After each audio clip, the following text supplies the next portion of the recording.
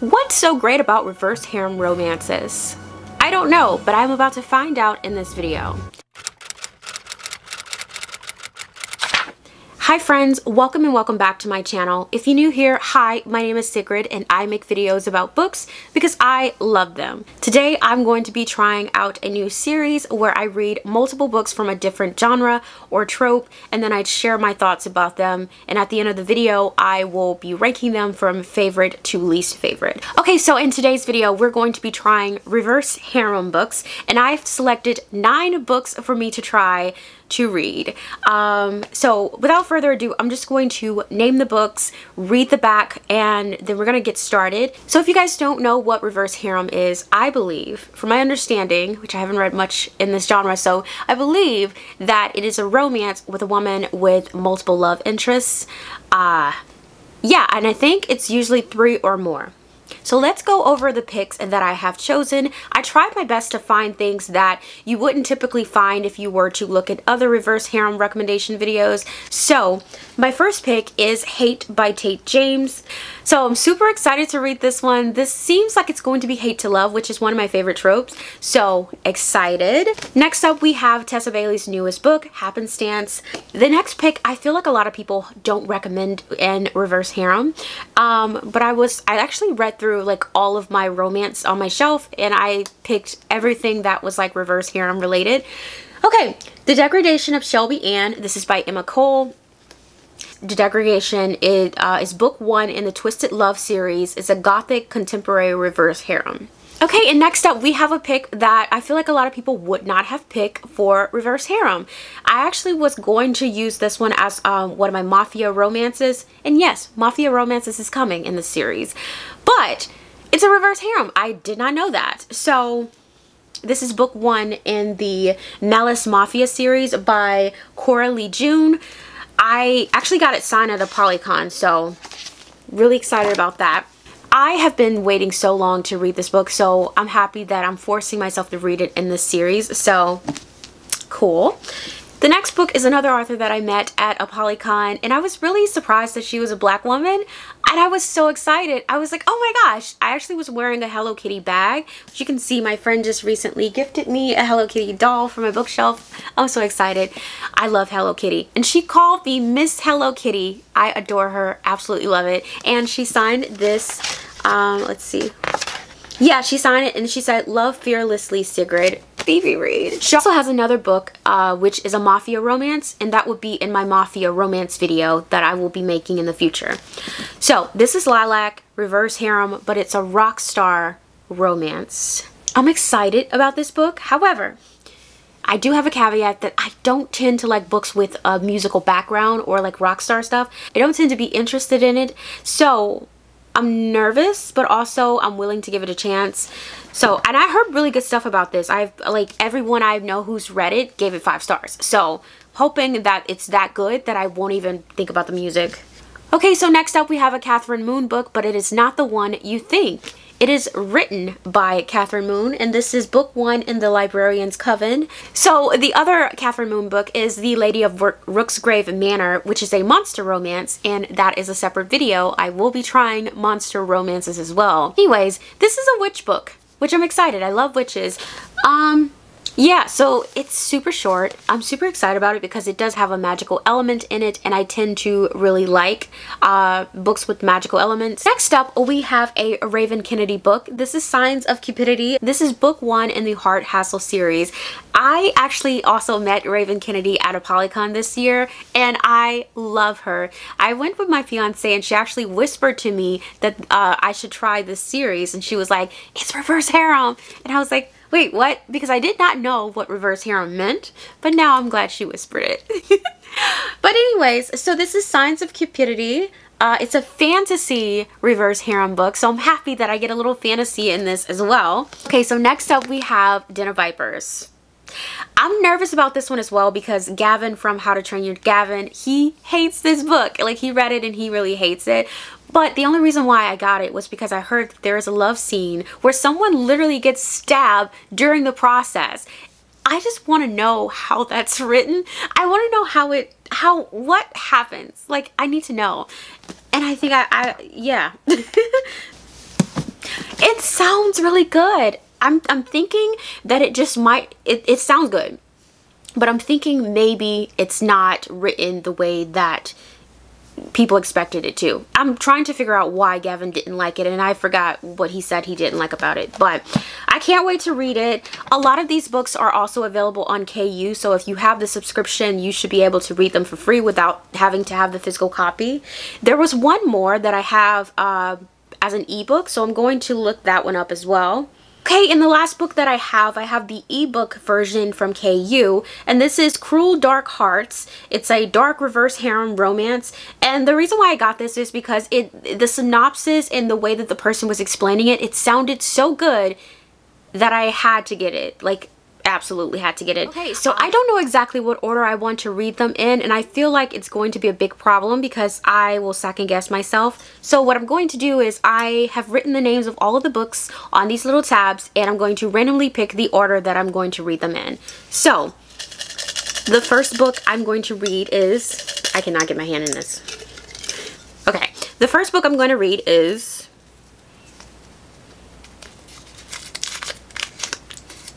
Happenstance by Tessa Bailey.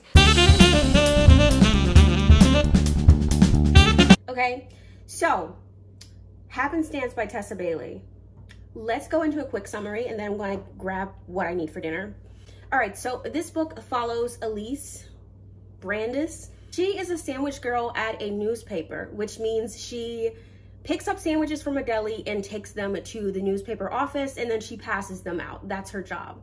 She wants to be a news reporter, but she doesn't have the credentials to actually be a news reporter.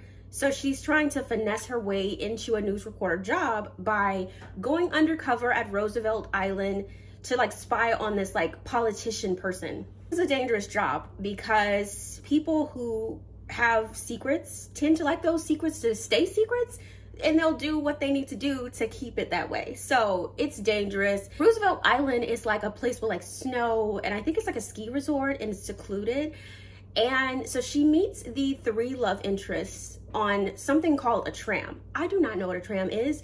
I'm assuming that it's like a ski lift, or I don't know. I'm just gonna go with ski lift, okay? So she gets into a tram. These three gentlemen are on there. She's instantly attracted to them, and they are instantly attracted to her. So the electricity stops, and they're essentially trapped with each other on this tram, and they have to use body heat to keep each other warm. Okay, so nothing really pops off then. Like it's a close call, but nothing really happens. And Liz, of course, runs away, and the guys follow her to her job, which I would be so mad if someone come to my job to like, to claim that they're in love with, like, don't come to my job. These people don't need to know my business. So they come to her job, and it's pretty much starts from there. They're essentially like saying, we want to date you all together. Like, we're okay with that. Okay, so my thoughts. Let's go over the guys, okay? So I thought about this, and I have ranked my favorite to least favorite of the men. Favorite of all time is Gabe. Gabe is like a blue collar construction worker. He is someone who has a past that has essentially made him, he has like a little bit of low self-esteem because of things that have happened in the past. And I really do think that this book does a good job of going through the history of the men to show what made them the way that they are. But anyways, so Gabe is a construction worker, and he is like adjacent to the politician that Liz is following. And we know that very early on, but he's my favorite. And I will say that Elise, when she meets these guys, she actually does make their lives better. She encourages them to do things, and she supports them, especially Gabe. Like I said, he has a past, and Liz like gives him like some type of like supporting words like towards one of the scenes, which is my favorite scene, because he goes out and he stands up for himself, okay? And then he comes back in and he says, I want some, and I can't really say this on YouTube, but I was like reading it, I was like, Gabe, oh my God. That made him my freaking favorite. And number two is Tobias. Tobias, not Elias. Tobias is a former adult entertainment star, if you will.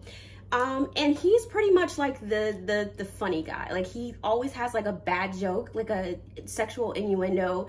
And he grew on me. He really does. And I feel like him and Gabe has the best like redeeming arc. I feel like the third guy just really, he's there. To me, that's why he's number 3. But Tobias, he starts off as being like this super cocky guy, and I went in thinking like there's no way she's gonna be attracted to this guy. He's obviously a douchebag. Like, sorry, but no, he's not. But like I said, you get into the background of what happened to him, and you even get to see him going to his therapy sessions, and you learn that putting on a front to like protect his feelings. Like, oh my gosh, Tobias. Okay, and then we got the third guy. So he is described as the guy that he looks like the guy from Bridgerton. He is a rugby coach, and he's black. He's the only black character, I think, and he really doesn't have any like describable characteristics other than him being super prim and proper. Like, that's the only thing, and that doesn't work for me in a fictional man. Like, I need the rugged construction guy. I need a guy that makes me laugh, but I don't want a guy that's like perfect in every way. Like, yeah, you know. So number 3. This book was very well written. I think the readability, it's super easy to read, and I really love it. Of course, I can't leave you guys in suspense. There is quite a lot of smut scenes. I think me going into reverse harem, I was a little nervous that it was going to be too many smut scenes, because I don't typically like it when it's like that overwhelms the plot. I need there to be a plot, and if there's not, I typically don't enjoy it. There is quite a lot of smut in this book, I will be honest, and it's nice. It's nice, and it's a little bit different. I don't think that I've heard people say that it's the same generic stuff, because it's a little different to me. They did some things that I haven't really read about in my romances that I have read, which was really, really interesting. Like, obviously I haven't read reverse harem, but I have never read a book where it's like all entrances. If that, like, I'm trying to talk in code, so if you guys know, you know, but I've never really read a book like that, and it was really interesting to see that played out. Tessa Bailey, I see you, girl. So I am going to rate this 5 stars. I really enjoyed this. I think it was a really fun time. Now, I will say this, and I'm going to give you guys a tip that I don't think a lot of people know. So since this book just recently came out, there is not an audiobook, and I am in a physical reading slump where if I open up a physical book, I immediately want to go to sleep, or I lose focus and have to reread the page a million times. But one thing I did discover is that if you have an ebook, even if there's no audiobook, you can have Alexa to read your ebooks. You would just purchase it, the ebook from Amazon, and then you would go to your Amazon Alexa app. Okay. And then you would have her, like, you would select read my ebook to me, and you would select which one you want to read. Now, it's going to be in her voice, so it's not going to be, it's not going to inflect when it needs to inflect, but I mean, it's better than nothing. I was able to get through, I stayed up all night listening to this one, the remaining of the book, but I did read up until like page 70, I think, and then I was like, this is becoming a chore, because it's like every single night I just don't finish this book, and I really need to get this vlog out. So just so you know, even if you don't have an audiobook, or even if there's no audiobook, you can listen to your favorite book, just download the ebook and use the Amazon Alexa device to read the books to you. So, little trick. Okay, cool beans. Book 2 will be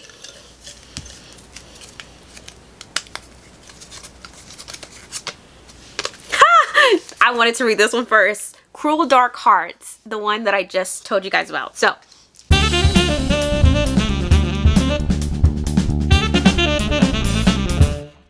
it is time to talk about this book. I have finished it. I actually stayed up all night reading this book. If I would have explained the summary of the book before I actually went and read it, I would have been completely wrong. I was under the impression that the woman was also a serial killer, and she ends up meeting other serial killers, which is not true. She is just a reporter, which I think is a really good book to follow up Happenstance with, because she wanted to be a reporter and now we're going into a book where the person is actually a reporter. The main character's name is Stella. She is a reporter and basically part-time reporter, but basically all of her articles are about serial killers. She is pretty much obsessed with them to the point where I don't even think that it's like a curious interest. I think that she literally is like in love with serial killers. Like throughout the book there are bodies found in their town now, so there's obviously a serial killer in this town. And one of the biggest critique for Happenstance by Tessa Bailey that I just read is that people were saying she's so bland. How did she get so many people to fall in love with her? This is the book that people should be saying that to, because sis has like 4 guys, I kid you not, 4 guys completely ready to do whatever it needs to be done to win her affection, and she literally is Wednesday Adam. This is Wednesday. I don't care what anyone says. This is Wednesday Adam fanfic. She is emotionless and she doesn't fear death. I just watched Wednesday on Netflix, so maybe like that's the reason why I immediately thought about it. But there's literally a scene where someone tries to, like, you know, kill her and she's just like, okay, I guess it's my time to go. That is something Wednesday Adam would say. Like, I just feel like she would say that. So I don't know if Wednesday Addams was like older and into some things, this would be her. I just really feel like that. So I did take some notes from this book. But like I said, she's a news reporter and the 2 guys that she meets are serial killers, but we don't know going in who the mysterious serial killer is. Like, we don't know. And I like reading it. It's a super short book, by the way, you guys. Reading it, I thought I knew who it was gonna be. And then they threw in a plot twist at, I kid you not, 98% in the ebook. And I was like, wait, who's the killer? I don't know. I fully enjoyed this book. And what I would say is, I think that I'm going to continue with the series. But I'm going to read the rest of these books first. And then I'm going to go back and read the rest of the series in this book. Because it's not that it was that good. It's just I need to know what happens. I really need to know this happened. I feel like this book is a very underrated book. I haven't heard anyone talk about it. I heard like 1 person recommend this book, and I think that is definitely worth the hype. This book is probably the darkest book that I have read this year. I read There Are No Saints, which is also a serial killer romance by Sophie Lark. And I thought that that was like top tier serial killer romance, but no, that was child's play. Okay, I was not ready for the level of intensity. I was not ready for the new types of smut that comes out in this book. I was not ready. I know that it was reverse harem, but I wasn't ready for all the things that they had in this book. So I'm gonna list off like some of the things so you guys know. So there's BDSM. There's also, like, I'm picking these things myself based on like what I think I know. So I don't know if I'm correct, but I think that there are dom sub elements, but I feel like it's to the point where it's like degradation. Is that how you say it? Degrading? Because I feel like one of the guys, the stuff that he says to Stella, who is the main character, I feel like it's a little too, to the point where it's not even dom sub. It's not that. It's kind of just like degrading. So I'll just give you an example. So she goes home with one of the guys, right? And they live together, and the other guy is in the room with another girl. He leaves that girl, comes in the room with them and tell her to do something to him, and he still has like remnants of that girl on his person. So, and she does it. So I just kind of feel like the stuff that he tells her to do is degrading. And then not only that, I had a problem with consent when it came to Sophie Lark's book. Like, it was just it was small. Looking back at it, that book should have been a 5-star, because I think I gave it 4 stars or 3 stars because I was like, oh, I just feel like the consent wasn't there. No, the consent in this book is probably not there. There was literally a time where the guy said, well, if you told me no, I would still do it. That's definitely not consent. And then they try to play it off by saying, oh, I playfully said. No, you meant it, sir. So I wrote down several times throughout reading this book, I was like, Wednesday Addams, Wednesday Addams. There is mentioning of like her having this eye condition, which isn't related to Wednesday Addams. It's just she has a blue eye and a brown eye, and it is mentioned so many times in this book. I was excited to see the rep for that eye condition because I really haven't seen it mentioned in a lot of books, and so I was excited to see a character with it, but I didn't want it to be the first thing that people mention when she is like mentioned. And it's like, at least I will say this, yes, it's mentioned a lot, but the thing that I like that they didn't do is like fetishize it where like literally everybody loves her because of that. They did it a little bit, but one of the characters literally hates it, and I'm like, okay, thank God that it's not super fetishized. So I like that. There is a part in this book, and I feel like every time I read a new book or new trope or new genre or anything, I'm exposed to something and I can tell what I like and what I don't like. And so when it comes to serial killer romances, I have discovered that I tend to like the serial killer elements to be off page. I don't want to see you hurt someone, you know? If it's a woman and it's a man like doing it, I don't want to see that. Like I really didn't like that element in this book. Like, it is mentioned, it is on page.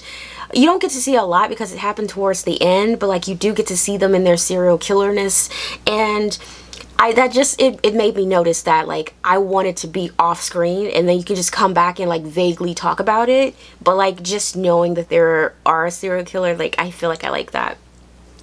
I don't like men hitting women. Like, I don't like that at all. Like, I know it's a romance, I know it's dark, I know that I'm supposed to like, you know, be uncomfortable and all of that stuff, but I really just do not like when a man would just literally physically hit a woman. Like, I can't do it. So I would prefer that type of stuff to be off page. So that's why I'm like, their serial killerness, if it's a man, I don't care. Like, I'm sorry, but I don't care. But if it's a man going after a woman, I just feel like that's unfair, and I don't like that. So don't do it. Oh, and so like I said earlier, there are 4 different people in this book that literally is head over heels in love with this woman, and she is the most bland person. She will tell you herself she is the most bland person there is. There's like 4 different people. There's 2 guys, they're friends, and then it's her boss, and then the serial killer is actually someone who is in love with her. You get the POVs of each of them. Her boss, even the serial killer has a POV. So it gives you a little bit of clues as to like who it could be. But then when I thought that it was that person, I feel like I'm wrong, but I don't know. I feel like it's not revealed in this book. You have to keep reading to fully understand. And there's like this like super big twist at the end of this book that I'm just like, I'm so confused that I really just want to read book 2 to fully understand what's happening. But okay, so like I said in Happenstance, they did have a conversation about like what type of relationship it was going to be.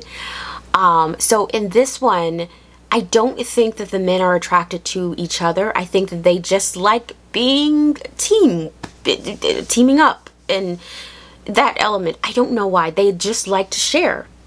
That's their story. However, I do feel like they are leaving like some type of opening to where there might be something in the future, because both men are just like, I'm extremely handsome to the point where I can have any girl in this bar, hell, any man. So they keep saying any man too. So I'm just like, they might in the future explore that. So I'm not sure. But for this book, it's literally just them and the girl. And my last note says that the last 2% of the book changes everything. I'm still confused and need to read the next book because I need answers. You guys, I highly recommend this book. I feel like it doesn't have as much hype. You don't hear about it as much, but it's really good. But it's really dark. So I would say a specific type of person should read this book. But if you're squeamish, or if you are a traditionalist and you just can't suspend disbelief and all of that stuff, like you can't get out of your box, I probably wouldn't recommend this book for you. But if you're someone who likes thrillers, true crime, you don't get squeamish when it comes to like violent things or things like that, you might like it, because I'm like that. And I like it. I really like this book. There were so many scenes.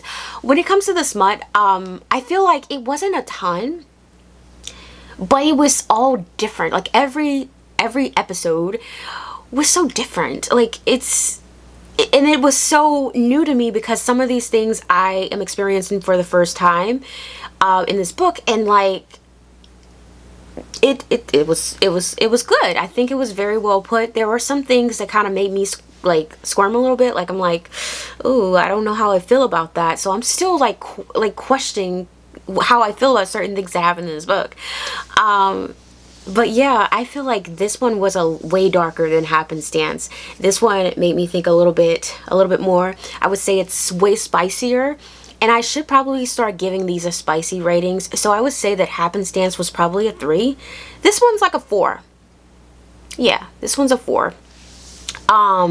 In spiciness, I'm leaving my general rating the same. For this book, I'm going to give it a rating of a 4.5.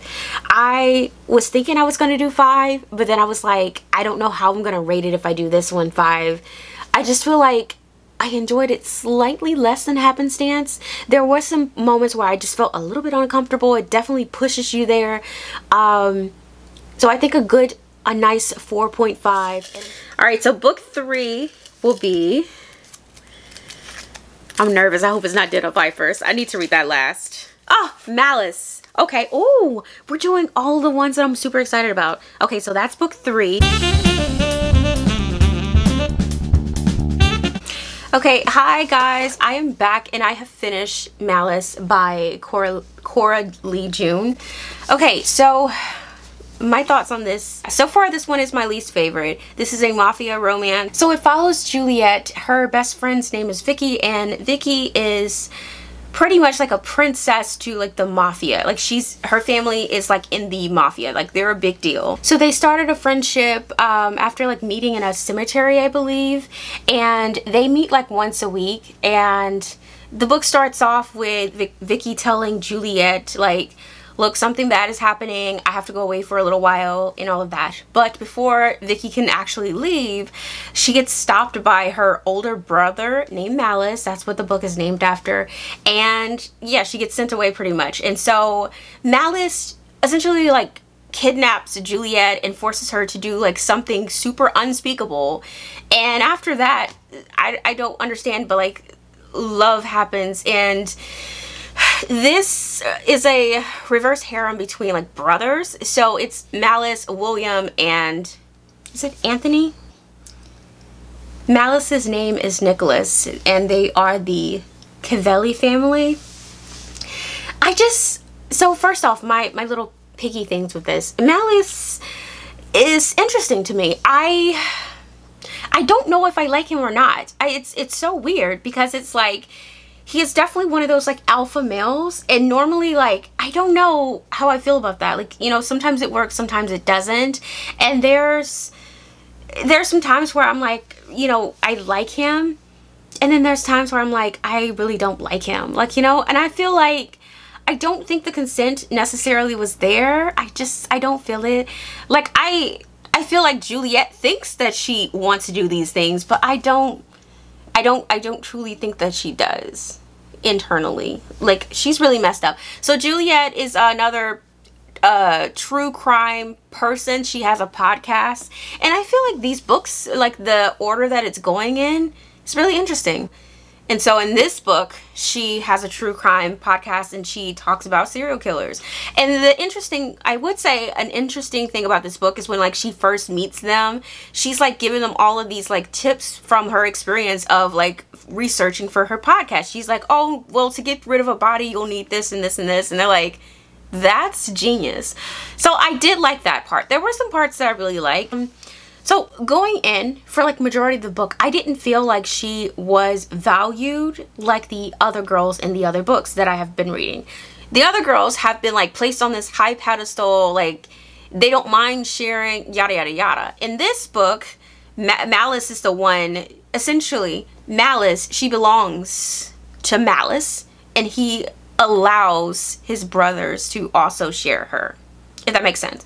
So I feel like she's more of a toy in this book than the other books that I have read. So that's why I don't really feel as though I like it as much. I don't know, I just don't feel like the love is there. There's a part in the book where she tells one of the guys that she loves him, and I really just did not see how. I'm just like, when did this happen? Like, nothing in this book warrants love. I don't know. I feel like in the other ones they made sense, but in this one it doesn't really make sense. I am going to give this a 3.5. I feel like I didn't hate it, but I also didn't love it. I just feel like it's right in between. But like towards the end, I did get some quotes that I really like. I did get some parts that I really like. It got more interesting. So when I first started reading the book, I would have ranked the guys from favorite to least favorite as Anthony, William, and then Malice. And then towards the end, I was like, okay, Anthony, Malice, William. And I feel like I'm going to stick with that, because I don't think that William redeemed himself to me in the ending. Like, he doesn't do anything. So I don't know. He was the least likable to me. But oh my gosh, Anthony, he makes the book worthwhile. Like, he would be the one that is telling the jokes, and he's funny, but he has such an optimistic outlook on life despite all the things that he's been through, and he's been through a lot. There are a lot of triggers in this book. Some gory scenes. This is a mafia book. Like, they're not going to sugarcoat things. There are a lot of graphic details. One example is that there is an attempted sexual assault, and as revenge, the person who did that, he literally dies by a curling iron that you curl your hair with, shoved up somewhere that it should not be burned. Like, it should not be in there. And then they described it as, oh, I smelled the burning flesh. It's something. So that I actually was getting my hair done when I read that, and I was laughing because I was like, that is crazy. I would have never thought about that. Like, wow, Malice is really, like, he does not play. So that was when the book started to pick up a little bit. I will say it was going to get a 3-star from me until like that part and beyond. I also will say that I think Juliet takes care of her grandmother, and she does come clean at the end about the guys. And I feel like it's a completely unrealistic reaction. If I were to tell my grandma that I am dating 3 brothers, okay, not just 3 guys, 3 brothers, they would not be okay with it. No, she would not be okay with that. She would call me so many things. And I just don't see anyone's grandmother being like, yep, you should live a little. Oh, also, I got my hair done today, in case you guys haven't seen. I love it. I absolutely love it. It's just, this is everything I wanted. This is what I wanted. Okay. Book 4 is, okay.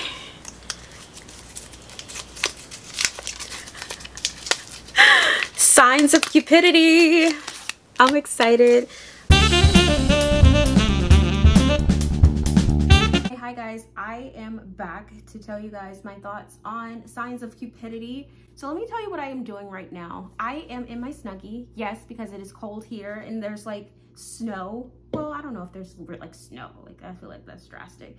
But anyways, I am chopping up broccoli florets. I want to make broccoli soup. I haven't told you guys yet, but I have made a big change in my diet and my lifestyle. I have switched over to a low carb, no sugar, well, low sugar, minimum sugar lifestyle. And so I'm really trying to eat healthy. And my project today, I am off work today. I took a personal day. I just really needed some time to like really unwind and be by myself.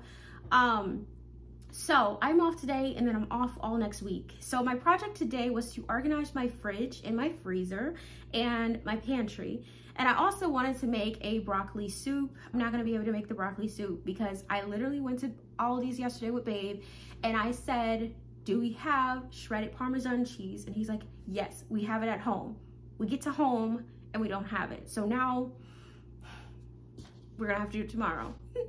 So I am cutting up the florets. I'm gonna use my slow cooker, my Instant Pot. Let me tell you guys my thoughts about Signs of Cupidity. Cupidity by Raven Kennedy.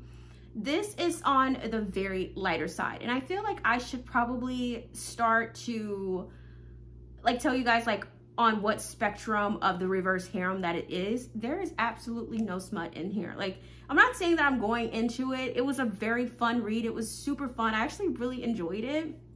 I don't know what I'm gonna rate the book. I really enjoyed it, but like I haven't thought about a rating yet. So let me just tell you guys what it's about. So it follows a woman who is a Cupid. Like that has been her job for like the past 60 years, I think. And she's kind of like a spirit. She doesn't have a body. So she literally kind of just hovers over people and help them fall in love. Her first assignment was like in the human world. So that's where she was when we first meet her. And then she does something because she gets so upset because there were so many guys who were like abusing love. And she gets so upset and she does something. I forgot what she does, but she gets called back to the Cupid round and she gets reassigned to the Fae world. And so that's actually a promotion than what she is. So she gets assigned there and she is assigned to like the Fae prince, the high prince or whatever. And he is like a huge player, but he's about to get married. And she is kind of like one of those girls who is just like, oh, that's so not fair. Like, oh, that's so wrong. Don't do that. Like, that's how she is. And so she's like a spirit, but she's like literally like fussing at him because he's like getting married and the woman he's marrying is so nice, but like he's like a playboy. Like he has all of these women in his bedroom. And she gets really upset to the point to where she just starts shooting him with arrows. And it's so it's so fun. She starts shooting him with arrows and then he gets so mad that he just like does magic towards like the area that she's in and he makes her visible. He gives her a body. And so everyone can see her now. So she has to run for her life and she runs off and ends up on this island with like 3 guys and they think that she's like some type of demon or some type of spy. So they chain her up and then like throughout the book, they start to trust her. But I really, it's so much fun. It's so much fun. Let me think about a rating. Like I said, it was such a fun read. And I don't think that you have to have smut in a book for it to be good. I really enjoyed it. I had a good time. And it's a short read too. I will say the ending was so abrupt. I was listening to it as I'm like cleaning up the fridge and like it just ended. She said something and it was like, this is Signs of Cupidity. And I'm like, wait, what? What's gonna happen? So you definitely have to read the rest of the books. I think there's 5 books in the series. I do think that I will finish reading the series. Like I said, I had a really good time reading this book. So let me think about my rating. I really want to give it, I don't think it was a 5-star. I feel like that would be too much. But I think a 4, yeah, a 4-star is really good. I would put that there.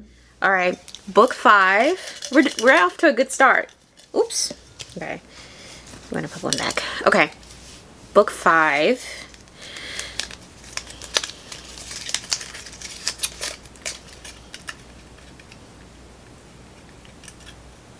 Book 5 is Lilac.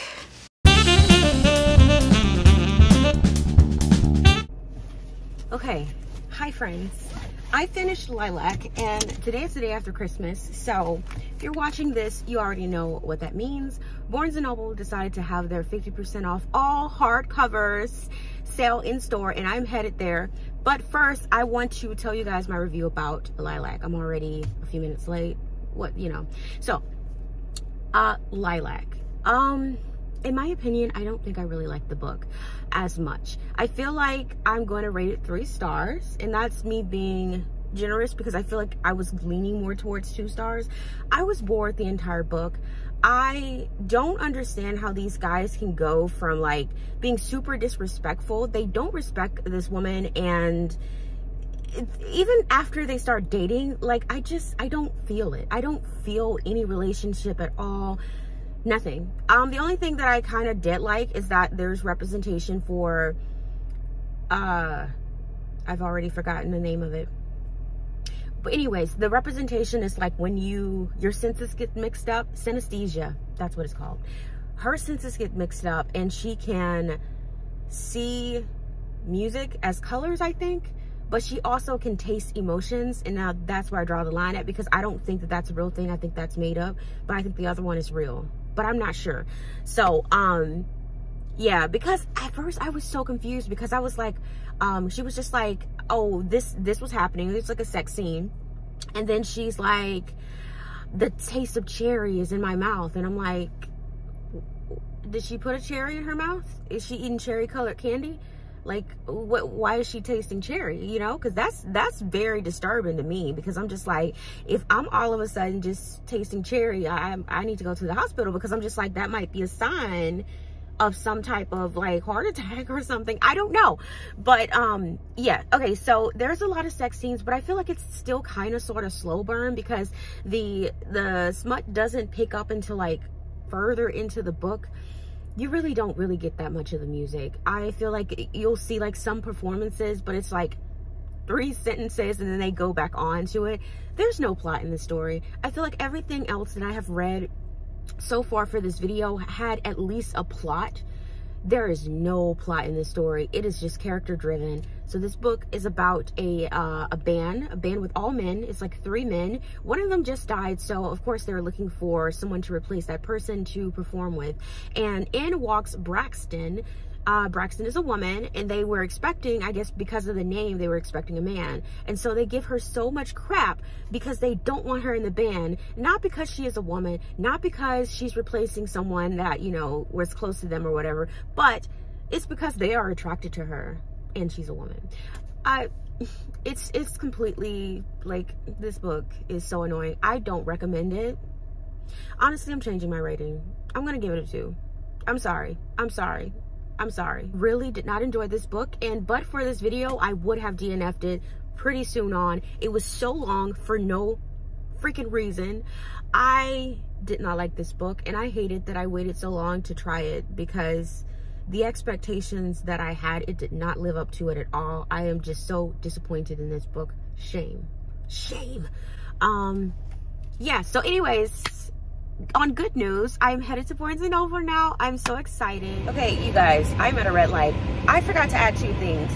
This is the first of the books that I have read for this video that actually involves sword play, which means that the guys are kind of into each other too. So what happens, happens.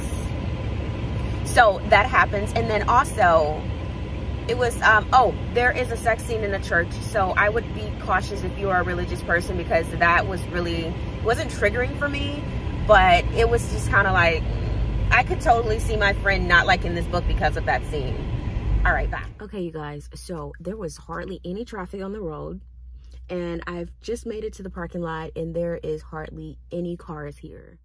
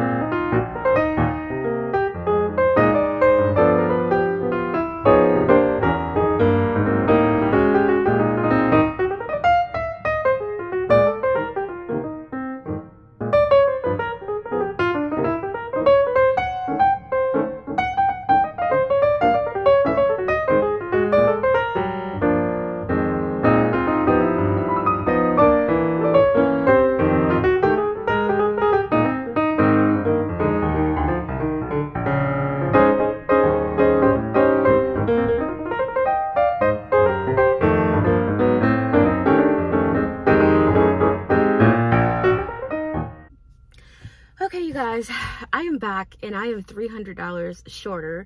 I went to 2 Barnes & Noble. I am currently in the one in Virginia, and I went to the first one that was close to my house, but they didn't really have a lot of stuff. I spent $200 there, And then I only spent $88 here, so I did pretty good. Okay, plot twist. Okay, I think that I saw Erin from Booked and Busy in this Barnes & Noble, and I was just staring at her like a fucking creep, and I was like, oh my god, is this Erin? Is this Erin? Like, I don't know, and I couldn't understand like what to do. I didn't know what to say. I completely lost it and was just staring at her, and I think I made her uncomfortable because like she was just like looking away and stuff, and I was like, oh my gosh, I really want to like meet her and talk to her and stuff, but I'm like so introverted that I literally forgot how to talk. Like, that's how deep it was. So after I went to the counter and I was like, you know what, I am pretty sure it was Erin, let me just go find her. I couldn't find her. I don't know where she went. But oh my gosh, I almost met Erin. If that's her, I don't know. If she does a Barnes & Noble like book haul or video or whatever, then I know it's her. All right, book 6. Oops.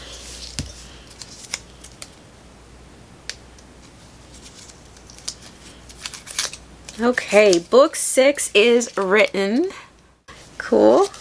Technically book 6 is written, like, you know, it's all of these books are written. Oh my gosh, mom joke. Okay, hi everyone, it is the next day and I have finished written. I'm actually on my way back. Okay, I'm actually on my way back to Barnes & Noble today because after looking at my receipt with so much joy, I realized that I was charged full price for a book, and I'm going to show you the book. They charged me full price for this book. This is The Light and the Flame by JLA. This is a pricey book. It originally cost $31.99, and the only thing they took off was my 10% membership discount. So they charged me like 20 something, 27 I think on the receipt.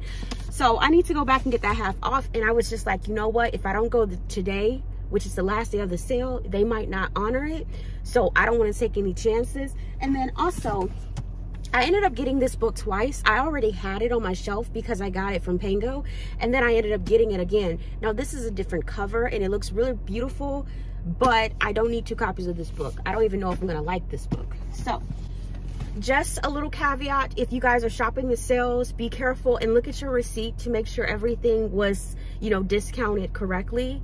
I mean, if you see this video, I'm not going to post it today or anything because I still have several books to read. But if you're seeing this in the future and you know, look at your receipt and you see, you know, that you weren't discounted, still try to go back. Maybe they'll honor it, but I don't want to take any chances. Okay, so let's talk about written before I go. This was another book that I really did not like. I listened to it, as you guys know, I listened to it on the way to Barnes & Noble and as I ran some errands, and I, you know, came back, and then I finished it up when I went home. I did not like it at all. I would say that, you know, at least the love interest liked the female, you know, protagonist, but like, I just still feel like there wasn't any plot in this, and if it was something that was so small and minute that I just didn't catch it. And I don't know, like, I just feel like it was so smut heavy. There are some more sword play, if you know, if you guys are into that. This is another book where the men are also into each other. Okay, so let me tell you what this book is about. This book follows a woman who is like, she's the new librarian at this school for like people with like magic or something, you know. You don't really get to see that because that sounds really cool, but like, she is, you know, just a librarian, and then she meets these like professors, and they are in a coven. A coven usually is like 4 people, I guess, and they're missing a 4th person. It's 3 of them, it's 3 men, and they're just like, oh, she's perfect, and then they send each of the other people to like go and look at her and see if, like, you know, she's a great thing. I feel like in this book, the word coven, although it does have something to do with magic, I feel like it has more to do with like a relationship. Like, it's like, oh, we want 4 people in this relationship, and this librarian person is perfect for us because they're already like dating each other. Well, I think 2 of them are like dating each other. One of the smut scenes is them like literally, you know, doing stuff, thinking about what they would do to her. And I'm just like, I don't know. It was a good scene. It was a nice scene. I realize, and I am not ashamed to admit it, that I don't mind the swordplay. I don't mind it. I don't. But this book was still boring to me, and I feel like I might have overspoke with Lilac, because at least at certain parts I was interested in Lilac. You know, it wasn't to the point where I was just like, oh, this is so boring. I think I'm gonna give this a 2-star as well. I just feel like I wasn't really interested in it. It was extremely boring to me. I don't feel like I will continue on with the series. Yeah, this is definitely not a lot of plot, definitely a lot of smut kind of situation. 7 would be Hate. Okay, hi guys, so I am back. I'm actually dropping some books off at the post office, and I thought that I would check in with you guys and let you guys know how I felt about Hate. I finished it earlier this morning. I love this book. I think it was the one that I enjoyed the most because it had a lot of angst in it. I feel it did have 1 or 2 smut scenes, and that it really wasn't focused too much on there. There was a plot. I think that this was my favorite so far. So this book follows Madison Kate. She is kind of like a rich girl.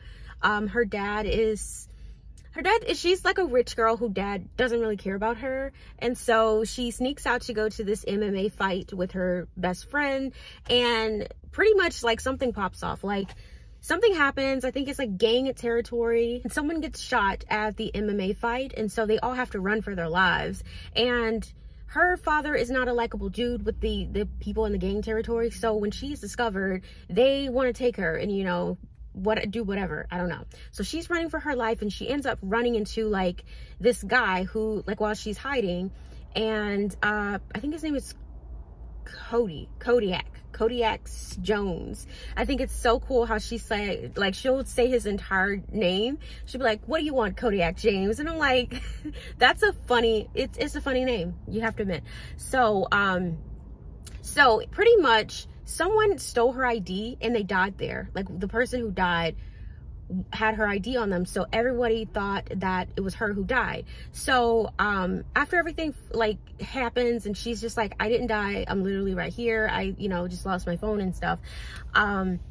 So her father, in order to like make a lesson out of her, he sends her away. She is pretty much framed for like breaking and entering and a bunch of other crimes. She is someone who has her entire career thought out, you know, like she knows what colleges she wants to go to. She was accepted to some of them, and as soon as she was arrested, like all of the colleges kind of just denied her.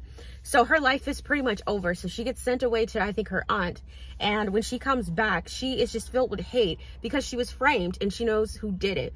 And it turns out the person who framed her is living under her roof because their mom is dating her dad. So it's like the 3 guys. So obviously they're hot. So she hates them, but also like she's attracted to them as well. So it kind of goes back and forth. And there's like this like pranking that they do. Like they're trying to up one each other, but they're also trying to protect Madison Kate because someone is after her. It's filled with so much stuff, and it's really fun. Like it's really fun. And they're going to college. So like when she comes back, she's going to a college there, and she's going there with them, and they're like super protective, but they're also kind of like overprotective of her. Like she can't date anyone, and they're just like over my dead body kind of thing. So I really love this book. It's really good. I am going to give it 5 freaking stars. I will be continuing the series. I just think that is so great. Okay,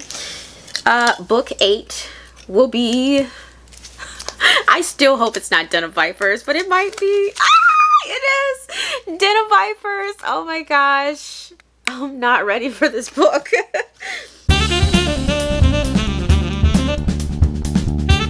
Okay, hi friends, so I am back and I have finished reading Den of Vipers by K.A. Knight, and I have a lot of thoughts.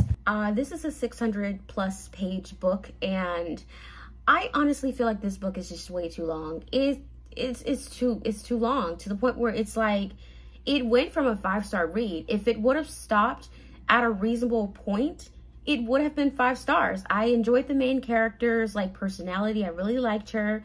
but I also like just enjoyed the plot, the overall plot of like everything that was happening. I was enjoying it, but it just got so tiring, and at some point this is kind of boring because it's just so long that I just wanted to give up, honestly. I wanted to DNF this book so many times, but I stuck it out and I finished it. It is a tomb of a book. Like, wow. Yeah, okay, so my thoughts. Let me just summarize what this book is about. I truly think that this is a Beauty and the Beast retelling because,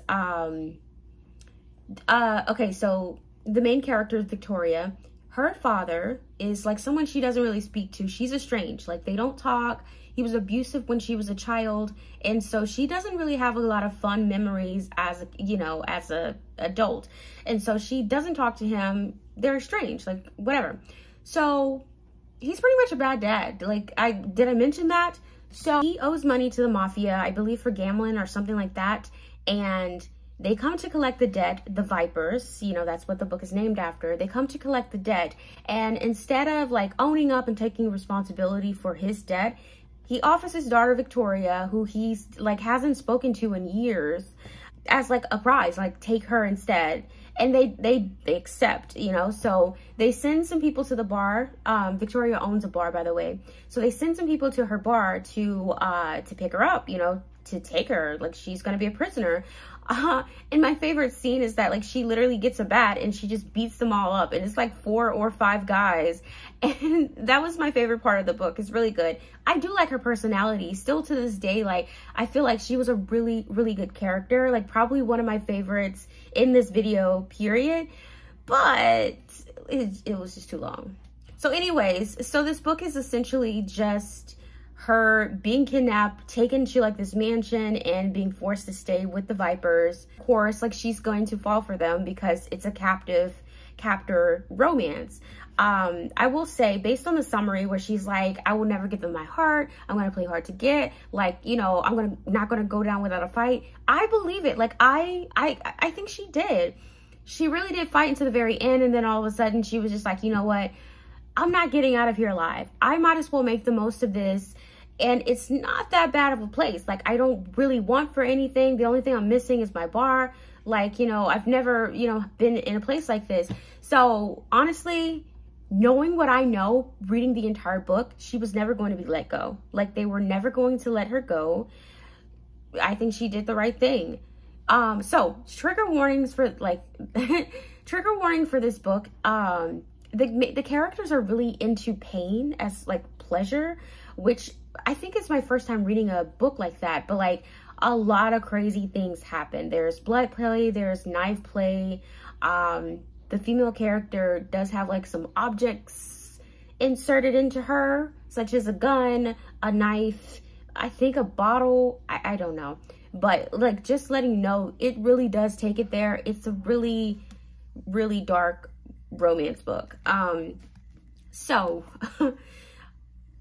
my thoughts and my ratings for this, like I said, I would have rated it 5 stars if it ended at a decent point. In my opinion, I think that there were 3 separate points of where this book could have ended. The first point is there was a time where Victoria could have got away, like, and I feel like she was given a choice. I'm not going to say, I'm trying to speak vaguely just in case you guys do want to finish, like read this book, but she was given a choice and she could have walked away. And then it does end in a very emotional, you know, ending, and everything is just tied up. It could have ended there, but no, it does not. That's like 1/3 of the book.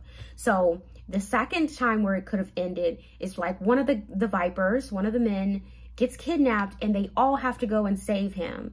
They do that, including Victoria. And, you know, it's a very emotional ending, which could have ended there, or it could have been book 2 in the series. I think that this book could have been spread out into more of a series and it would have been more enjoyable. But this 600-page book, like, no, it's no. So, yeah, so that was the second ending. And then the third ending, like I said earlier, her father is a bad guy. Like, he's just really caused her a lot of hardships in her life. And so revenge is necessary. So that's, you know, the ending 3. That could have been book 3, in my opinion. I will say this. if they were to make this into a movie, I would so watch it. I would watch it. Honestly, it should be a series. And like I said, separate them based on those things. You can flush it out. But like, yeah, I think you can definitely make this into a season. But I would say if you were to film it, I think that I would like to see Victoria like towards the end where she's like one of the Vipers, like she's accepted it, she's one of them, she loves them, they love her, all of that. I want to see that first, and then I want to do a flashback of her like 1 year ago, like her working in the bar before she was kidnapped, all of that stuff, and then like show the kidnapping scene and work your way up to it. That would be great. That would be a good progression of it. I would totally love to see that. However, so for my rating for this book, I'm going to give it a 3-star. Like I said, like it really is just too long. Yeah. Okay, and so that makes the final book, I don't know what's missing. The final book is, oh, The Degradation of Shelby Ann. Guys, I am back to tell you guys my thoughts on the final book, The Degradation of Shelby Ann. I did not like this book, and I can't think of anyone that I would recommend this book to. Like, I can't think of anyone that I could say, well, if you like this, that you would like this book, except for people who have like a rape fantasy or someone who enjoys seeing the torture of others. Those are the only people that I feel would read this book and actually enjoy it. This book is really intense. I feel like, I don't know why this is written. I feel like, you know how some people were saying A Little Life is just trauma porn, and it's just every single thing, it just written just to get an emotional thing out of it. That's a literary novel. I understand that they did that, but this is like a romance novel, and it's supposed to be like kinky, and it's supposed to like intrigue you in some way, but this was just really, really uncomfortable material to read.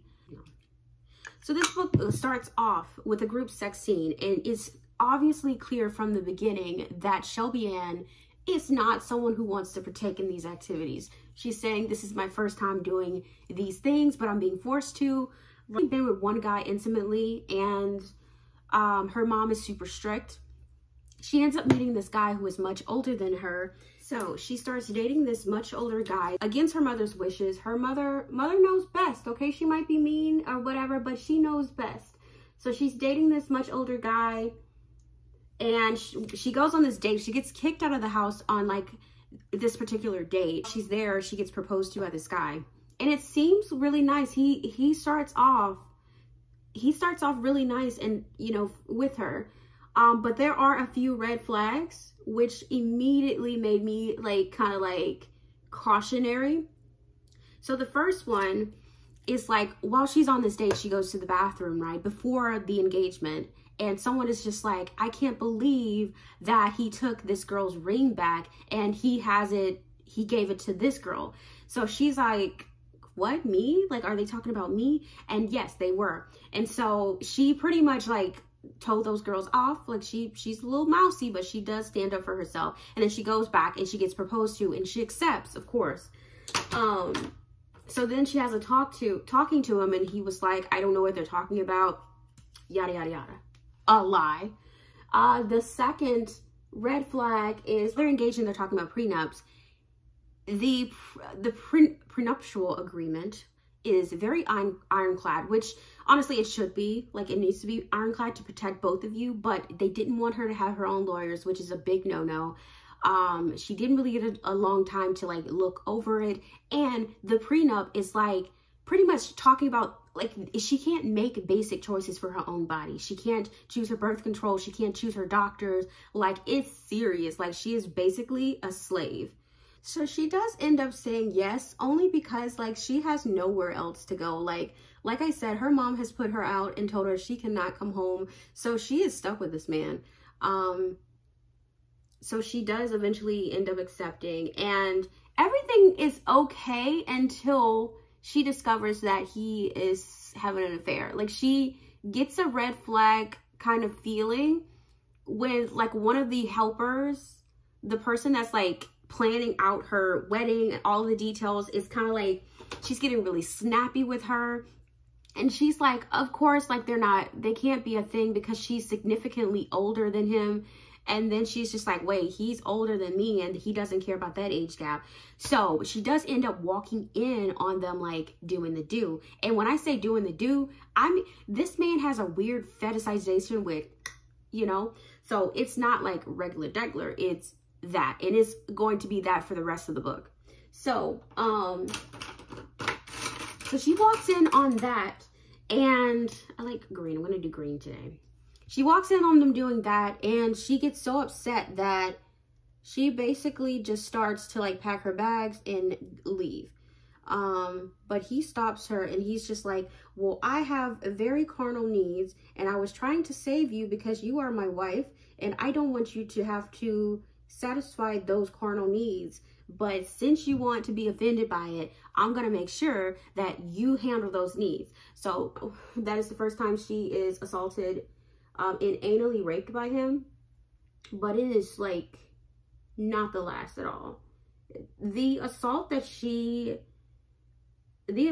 Shelby Ann's like has in this book is just so horrible. Like I wanted to cry. Like it's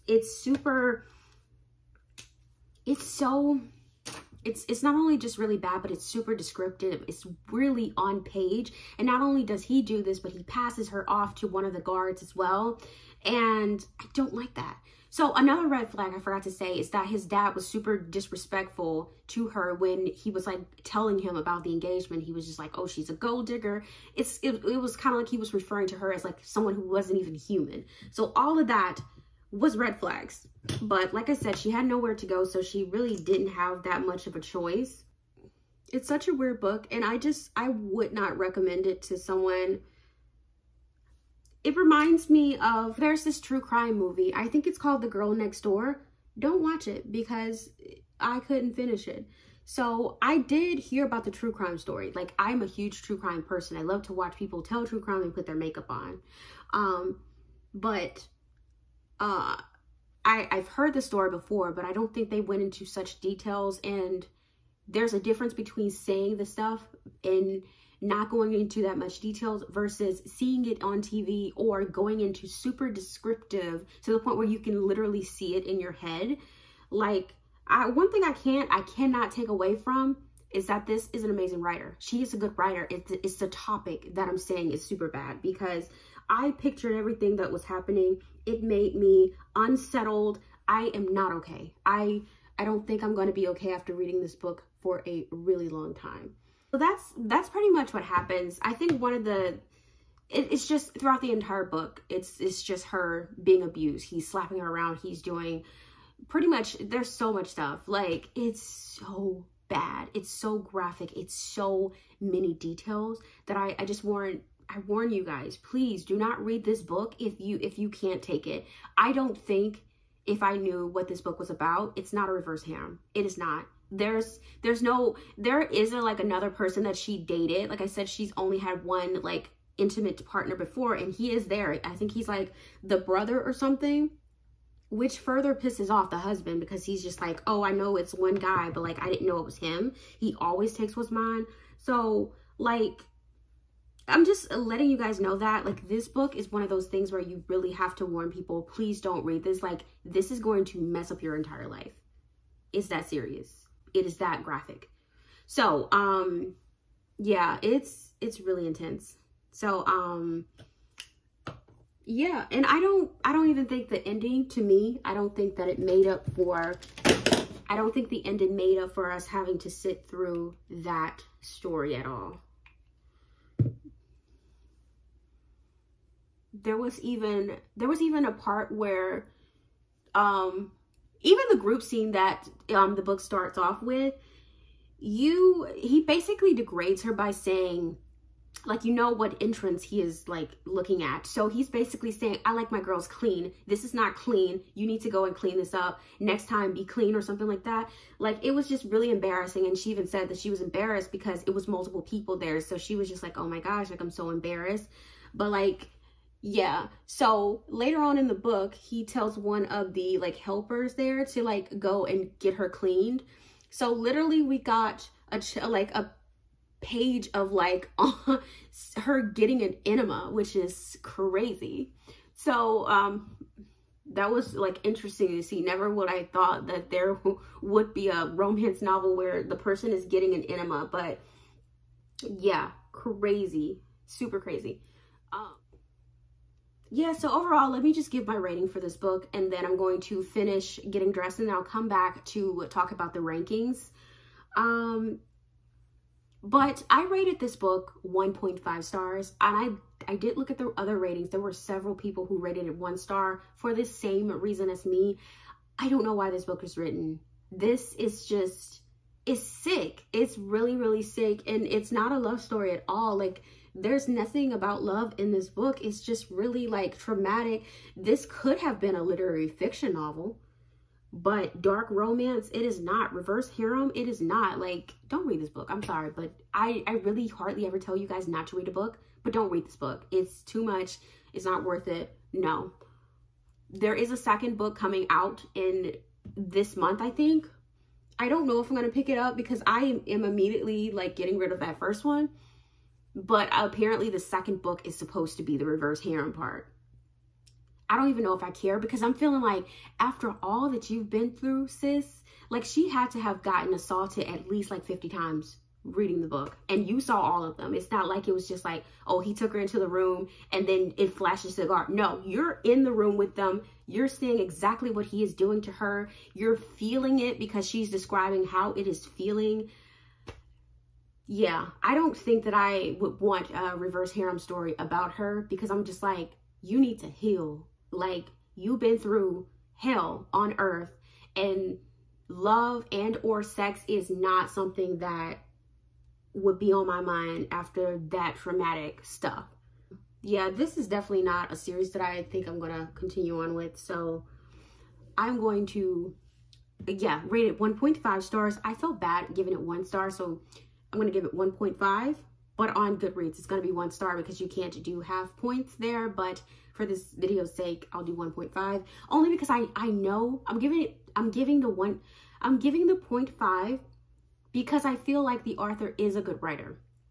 And I feel like if you're able to tell a story to the point where I feel nauseous, I feel so uncomfortable, I'm constantly thinking about the story, even though I don't like it, you're a good writer. It's the content that you're writing is just so intense and just not okay that I just, yeah, I can't give that higher, but I will give you 0.5 for being a good writer. All right, so we're gonna head off to the rankings and I'll let you guys know what I think about all of the books that I have read so far. Okay, hi guys. So I am finally back. I have my face put on and I want to talk about the final rankings for my reverse harem video. So in the #1 spot, actually let's go from bottom up to the top. Okay, so least favorite to favorite. Obviously my least favorite is the book that I just mentioned, The Degradation of Shelby Ann. I did not like this book. I just was so uncomfortable with it. I have to put it in spot #9 as the very least favorite. And then we have spot #8. We have another book that I really wasn't enjoying, but it was still better than the Degradation book. So this is written by Catherine Moon. Yeah, nothing else to say about this one. I just didn't like it and I was bored. #7, we have Lilac. I liked it a little bit more than written, but less than everything else. So yeah, Rockstar Romance. I just feel a little disappointed with this one. I just wasn't feeling it as much. #6, we have Den of Vipers. I feel like this probably should have gotten a higher ranking, but everything else I just like better. So I don't know, but yeah, this is an awkward situation, but I feel like, yeah, I'm gonna leave it at 6. #5 is Malice. I feel like this is a good halfway start. It was a 3.5, I believe. Yeah, after further deliberations with myself, I don't think that I'm going to be finishing up with a series here. I don't think I liked it enough to actually care about what happens next. And I feel like it's not my type of romance that I enjoy. I feel like I could still like reverse harem and still know that there's certain writers and different types of reverse harem that I'm just not going to be into, and this is definitely one of them.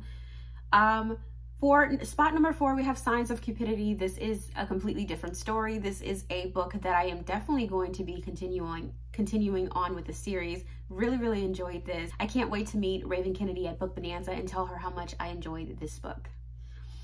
In spot number 3, we have Cruel Dark Hearts, and I knew that my Cruel Dark Heart was going to enjoy this book as much as I did. I just knew it as soon as I saw the cover, as soon as I knew it was a serial killer romance. I was just like, I'm gonna love this book. And I did. I really did enjoy it. I do plan on finishing the series. Like I said, it ends with a cliffhanger, and it's so confusing that I really probably need to read that today. And by happenstance, number 2 is Happenstance by Tessa Bailey. I feel like I really enjoyed this. It was really fun, and I don't know why there are so many haters of Tessa Bailey. I feel like her books are really enjoyable. They might not have a lot of substance, but I just feel like I really did have a good time reading this book. So I'm putting it in spot number 2. And finally, we have spot number 1, my overall favorite in this reverse harem vlog completely, and I definitely will be finishing up the series. This is Hate by Tate James, the Madison Kate series. I am coming for you. I will be also meeting Tate James at Book Bonanza as well, and I actually have pre-ordered quite a lot of her books. So I think I definitely will be keeping those because I spent quite a lot of those pre-orders. So I can't wait to meet her and pick up my signed editions of all of these books. I might just wait until I have those copies to read it, but a lot of these are on KU, so if you're interested in checking out these books, they're pretty much on KU. Okay, so it's time for Jerry's final thoughts. Yeah, so I do not recommend reading 9 super dark reverse harems back to back. This is torture for your brain. You need something else in between. It's just not normal, especially if you're someone who doesn't often read those books. You know, I feel like I was okay until book number 9. The Degradation really did, like, I'm not okay, okay? Please check on me.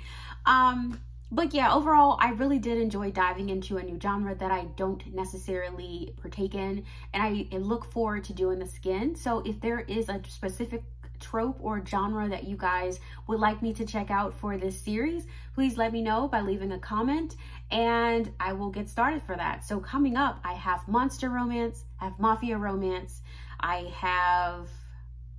okay, I don't remember the other ones, but I have a lot in store for 2023. So if I haven't told you guys already, Happy New Year, and I'm super excited for what I have coming for you guys. So please stay tuned, and if you're not subscribed, you're gonna wanna be subscribed for what I have planned for this year. So if you like this video, please click the like button, but until next time, I will see you guys later in a future video. Bye.